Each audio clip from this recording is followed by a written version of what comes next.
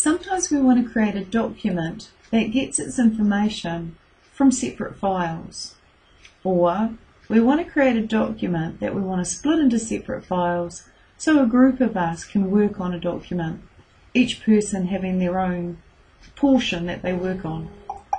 For example, what I'd like to do is switch to a different view in this blank document. So I'm going to go to View in the ribbon and I'm going to choose Outline. The outline view looks like this.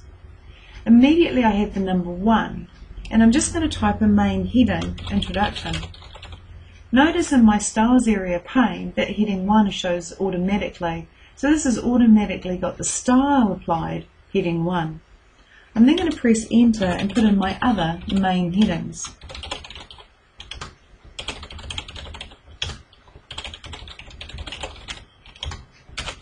Now the fact that my headings are numbered is purely because of the way that style's been set up.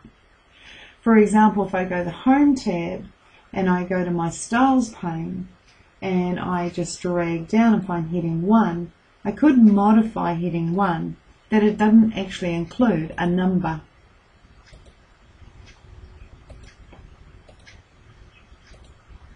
And that's just automatically updated that style.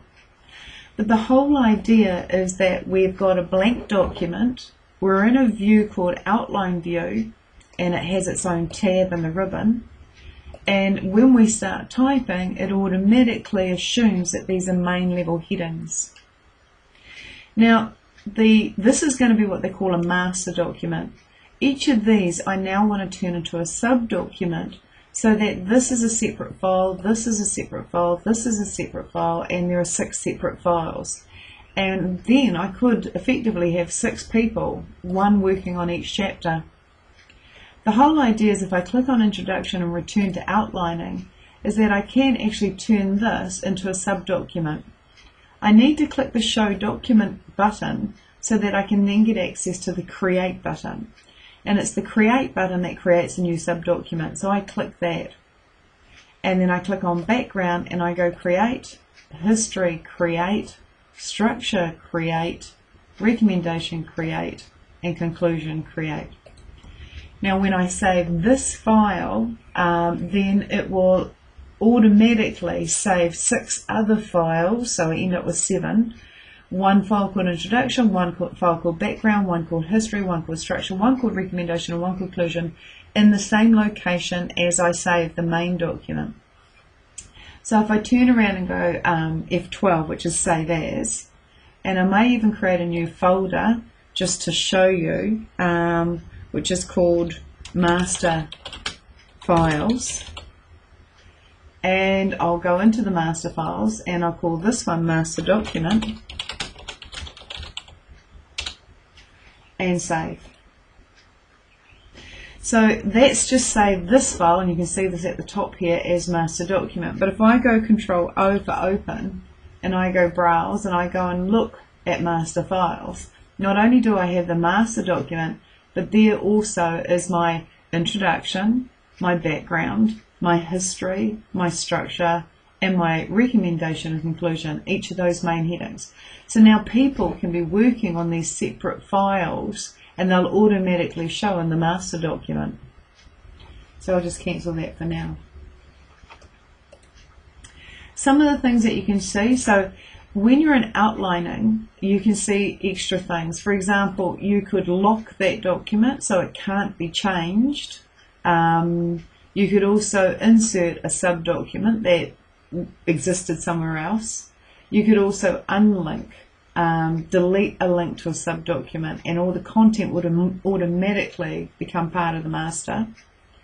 You can collapse subdocuments so that you can actually see the hyperlink and you can see actually where that subdocument is stored and expand it. So you can either see the location of the subdocument or you can expand it and see the content of the subdocument. The idea is if I was to close this file and maybe open up Introduction, and if I was to add some text to Introduction, and I'll just add some random text, and if I was to add maybe a subheading.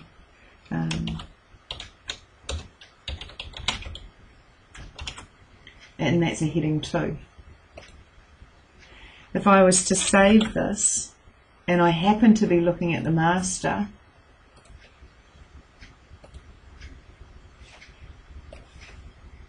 and in the master I happen to be under View, Outline View, Show or Expand the subdocument, you'll actually see the content come through from the introduction into the master. And if I close Outline View, you still see the content coming through in Print Layout View. So the whole idea is that people can be working on these files and the content will be pulled through from the subdocument into this master document. So I can actually switch back to Introduction and add more text.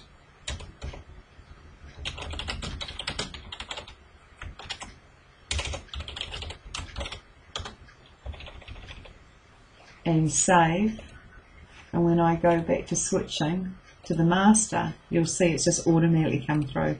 So I can actually watch text being created. As soon as it saves in the subdocument, it comes through the master document. Now the master document means that the styles in the master document rule. They override the styles in the subdocuments.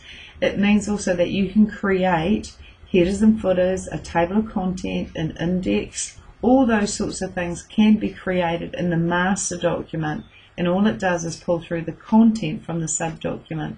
So it's really quite a powerful thing when you're collaborating as a group on a file. There are some tricks to be aware of. I'm just going to go back to View Outline, and I'm just going to go back to Collapse Subdocuments. If you are going to move the subdocument, then you really need to open it through the master, save it somewhere else, and when you close it and come back to the master will know it's been moved from its original location to a new location, and things like that. I'll close the Outline View. I'll go to View, Outline, Expand, then Close, so that I can see everything in my master document. And that's Master Documents and Subdocuments.